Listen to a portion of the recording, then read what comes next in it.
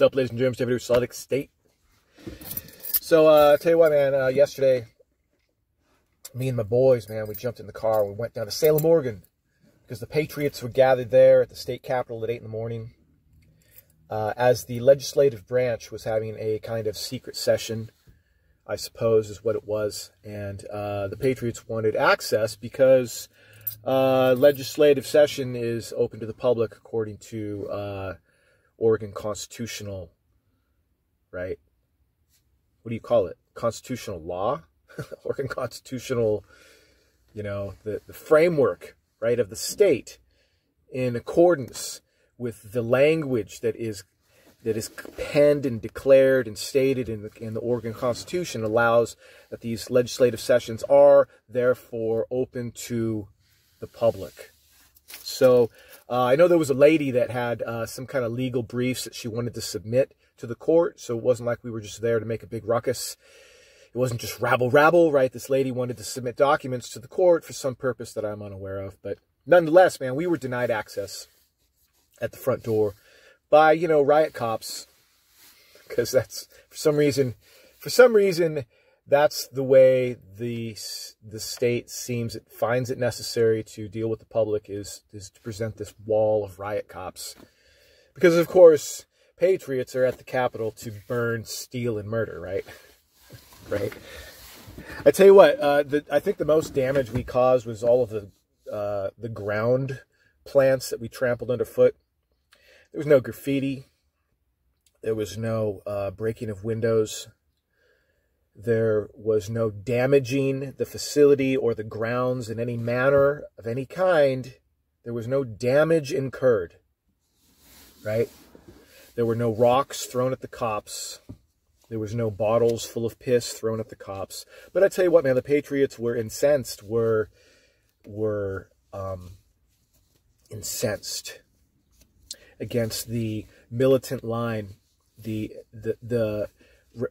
seemingly image of despotism that the police seem to be willing to animate in their stand against the Patriots seeking to access, Oregon citizens seeking to access the legislative building, their legislative building. The building doesn't belong to the governor. It doesn't belong to the legislators. It is the people's building. Anyway, man, nonetheless.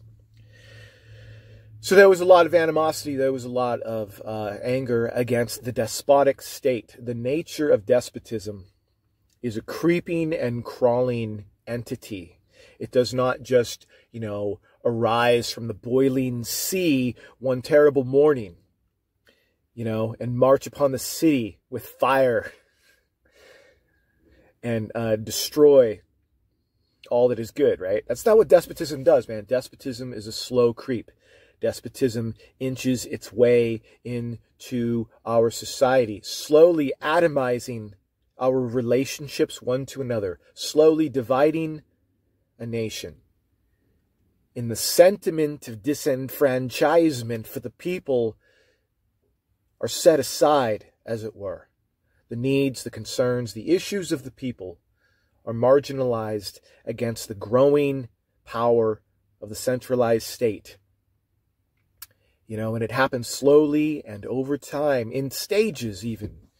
And we, no doubt, man, are in a stage on the way to a larger and larger and larger and more disrespectful government. But I would like to say this in particular, because it's one thing to resist despotism, right? I think that we all, you know, depending on how you define despotism, you know, even Antifa imagines themselves railing against fascism, right? They imagine themselves holding the line against fascism. Strangely enough, they themselves acting the fascist all along. But that's something for another video, is it not? But I tell you what, you know, there is a growing sentiment to resist the ever progressive march of despotism in our civics, in our government, you know? And maybe it's the 12th hour, and maybe it's, you know, too little too late. But let me say this, that resisting despotism isn't just about confronting the face of despotism, isn't just about confronting the government, isn't just about confronting the cops. Because part of the face of despotism is the fracturing of our culture, the ruination of our confidence in the system, our confidence in civics, our confidence in the institutions, yea, even our confidence in the cops, right? Part of the creep of despotism is the shattering of our confidence in our nation. And you see it in that we have become a nation of factions. And we've always been, you know, a nation of factions, because America has always been a nation of tolerance, a nation of different people, right? Working together, sharing the governance of our community, our society, one with another. But I tell you what, part of despotism is the fracturing of that confidence, the fracturing of those relationships, the fracturing of that community, because they need to divide us in order to conquer us. They need to first demoralize us in order to replace our unity as Americans. Let me say this. Part of resisting despotism is showing our fellow citizens the alternative of a demoralized people, an alternative to a fractured community. How do we do that? We show them what freedom looks like. We show them what courage looks like. We show them what unity looks like. We stand, even not only that, but we forgive and we stand together. We forgive our fellow citizens that are divided against us.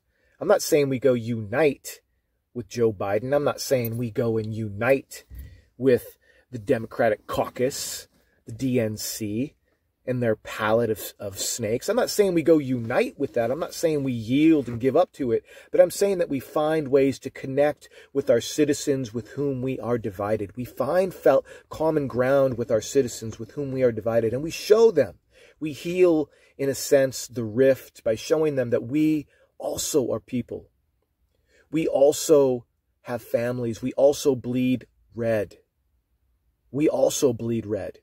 Keep in mind that we can destroy as much by failing to build as those who actively wreck. Think about that. And that's the buried headline of this video. We can destroy as much by failing to build as those who actively wreck. We can be as destructive as Antifa and BLM by failing to build bridges in our communities, by failing to connect with our fellow citizens, by failing to represent something that is emboldening, encouraging. People ought to look at patriots and find encouragement, not terror. People ought to look to patriots and be like, man, those are people I want to be like. Right? It's like the hero's path. Everybody wants to be like the hero, man, because the hero is awesome. And we need to be an awesome people. So that those that are divided, so that those that are on the other side, if you will look to us and be like, man, they're awesome. They're awesome. Be convicted in their hearts and recognize that we can be a courageous country. We can be united and yet have differing opinions. We can stand together. Anyway, man, that's my take. So, God bless you guys. Let me know what you think. If you made it to the end of this video, comment what's going on. God bless. See you around.